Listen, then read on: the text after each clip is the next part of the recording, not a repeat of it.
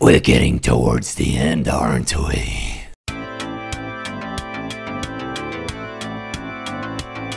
Western meets MTV. Thank God we have Kiefer Sutherland in the movie. I don't know, it opens with crazy images, synthesizers, full screen QT boys, shots fired are made unimportant. Movies should be watched without a remote control, without a phone.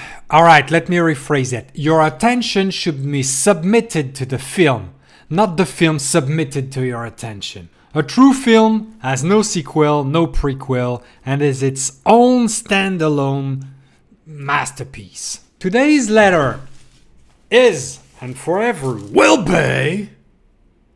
Oh!